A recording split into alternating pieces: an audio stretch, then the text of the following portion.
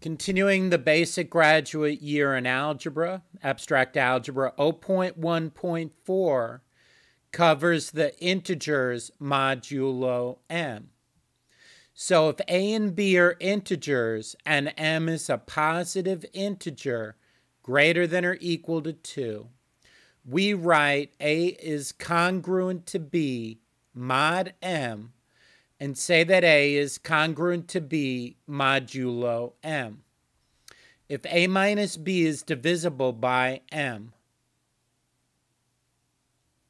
congruence modulo m is an equivalence relation, and the resulting equivalence classes are called residue classes, mod m. Residue classes can be added, subtracted, and multiplied consistently by choosing a representative from each class, performing the appropriate operation, and calculating the residue class of the result. The collection Z sub m of residue classes mod m forms a commutative ring under addition and multiplication.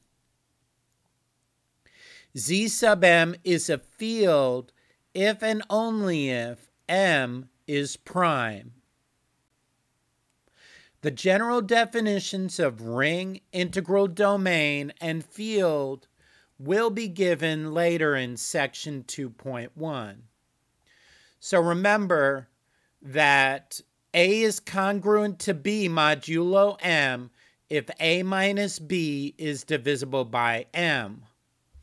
Also remember that congruence m forms an equivalence relation, and those equivalence classes are called residue classes.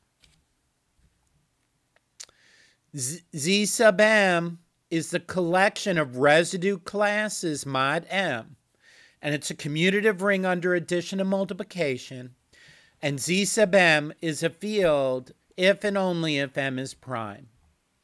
Now, 0.1.5. 1.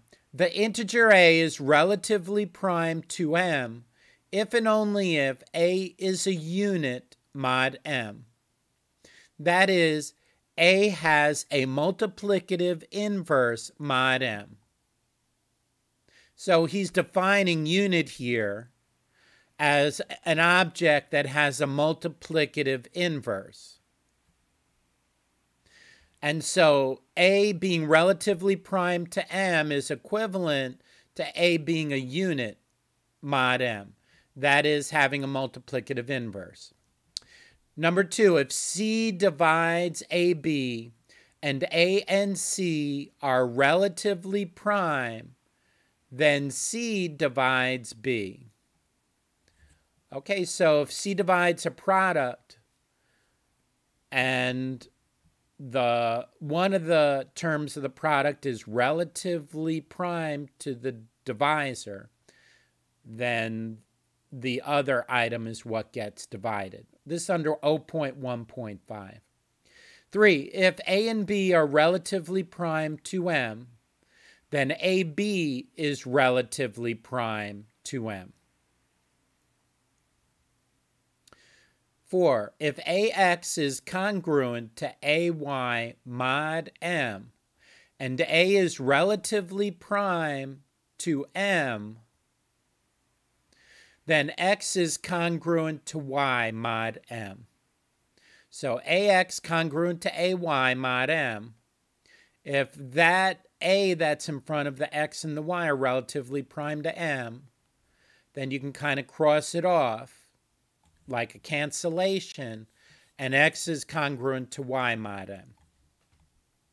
That's when a is relatively prime to m. All right, number 5, if d equals the greatest common divisor of a and b, the greatest common GCD of a comma b, then a divided by d and b divided by d are relatively prime. Oh, in other words, you're pulling out the greatest common divisor for a and b then A and B will be relatively prime.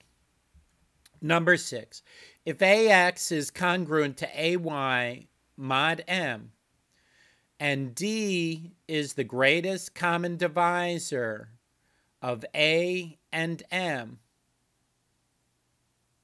then X is congruent to Y mod M divided by D.